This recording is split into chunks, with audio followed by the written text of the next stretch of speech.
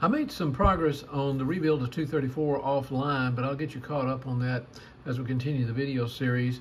I removed the body by disabling 4 screws underneath the chassis, and this is pretty much the same across all GP-7s. There'll be a screw on each end, which is much more accessible if the trucks and knuckle and coupler assemblies are removed. And then there's 2 screws underneath this particular back axle on the motor side. Right there and right there. So once those are disabled, you should be able to lift the body off. Now the only challenge I've had in lifting these bodies off of these GP-7s is sometimes the body seems to want to stick to the plastic or the metal. You have to be careful. I wouldn't remove it by brute force. I would take, what I've done is taken a number 11 X-Acto knife and just pried it up underneath it gently until I can locate the point in which most of the adhesion is taking place, and then concentrate on that very softly, very easy to remove it. One side note, once the body's removed, or at any time on these trains, I would not handle it by these handrails. I've had these come off before, and that's not fun to get them back on. This one is bent slightly to the back, as though it may have been bent in a collision or a drop, but I'm not going to try to shape it up and bend it back to where it's standing up, because that is just asking for trouble. And 2 things: the paint chipping off more and it coming undone from its rivets that holds it onto the body. So if the owner's okay with it, I would just leave it alone. Now, in removing the body, I went ahead and gave it a cold wash to remove some of the lint and dirt and dust. And you can see where dust has discolored the paint just a little bit around this stack. Dust have a capability of doing that, drying things out. So I gave it simply a cold wash, cold water, with a camel hair brush, and got the dirt and dust out of these vents. It was pretty much everywhere on this train where there's a point of relief. Point of relief being these little lines right up here on these side doors, along the long hood, even the point of relief on these road numbers, everything. And I even washed the windows inside and out. So I think it looks pretty doggone good. One of the ways to kind of make the paint look better on these sometimes is simply use your hands, the oil just on your hands, not oils off of something that you've touched that's on your hands, but just the natural oil on your hands, and maybe just rub it just a little bit.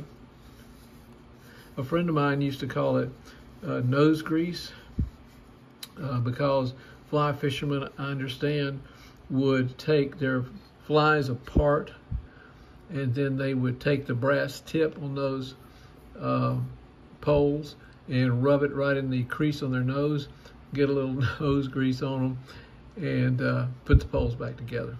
Keeps them from sticking. But anyway, gave it a cold wash, and then if the owners had chose to do so, just rubbing it with your hands over time could get a little bit even deeper coloration, although it looks doggone good right now.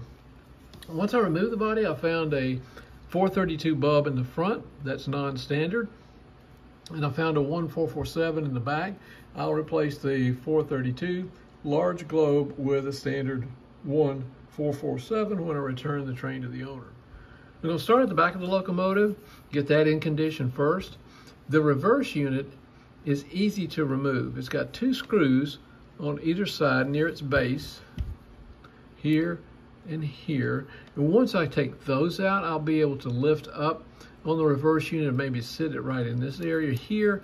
Gives me more space to drop the front truck out to work on it, but we'll do that later. But right now, what I'm going to do first, in the first phase, is work on everything from this point going back. This, of course, is the bell and the bracket for the manual bell. In front of that, or behind that, is the truck, and the truck has got some problems.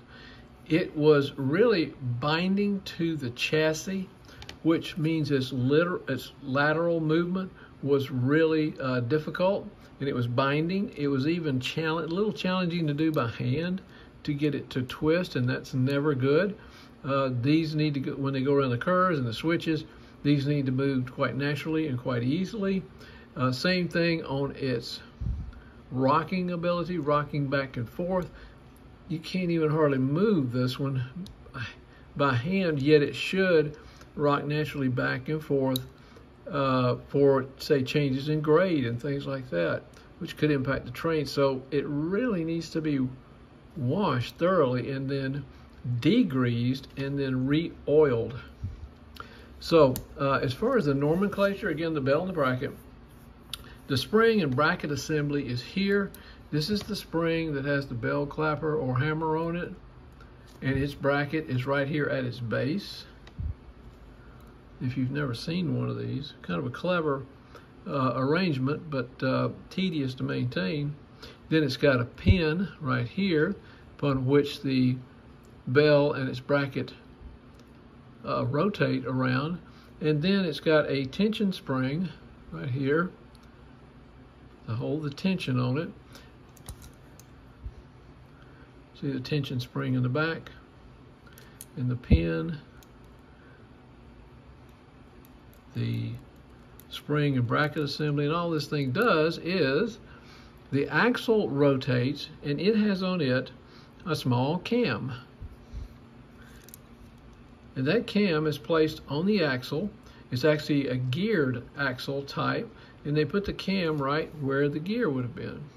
And so as the train rolls, that cam strikes the plate on the base of the spring and bracket assembly, causing the hammer to move forward briefly, but spring back into place. So that's the movement there you see is how it gets the ding, ding, ding, ding of the plane. Of course, the slower, probably the steadier it'll go. Of course, and when it gets up to speed, theoretically, the two cams that are on the axle flip this thing so rapidly that the hammer never has a chance to go forward and ring the bell. That's why when you speed it up, it shouldn't ring. When you slow it down, it does.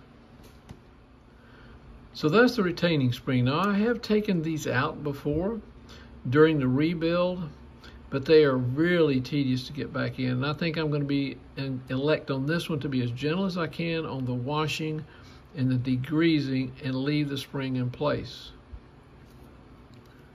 What else we have on this one is just a minute ago explained, is that we had very, very limited lateral movement. It was obvious this thing needed to be cleaned.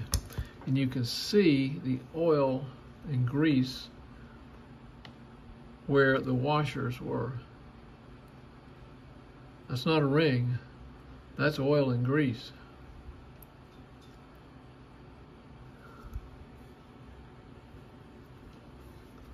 Now what I did was to drop this out, I removed an E-clip that was right on top of it. Pretty easy to put out. They're not too terribly difficult to put on, especially if you have tiny needle nose pliers. And when I pull that out, what goes on the bottom is another washer, and what goes on the top is another washer and some sort of retaining washer, and then the E-clip goes on top of it. But it was really essential. I wasn't too thrilled about having to drop that truck off. If it had had good lateral movement and good rocking movement like this, I probably would have just cleaned it in place and re-lubricated it, but it didn't. It really needs to have the old lubrication removed.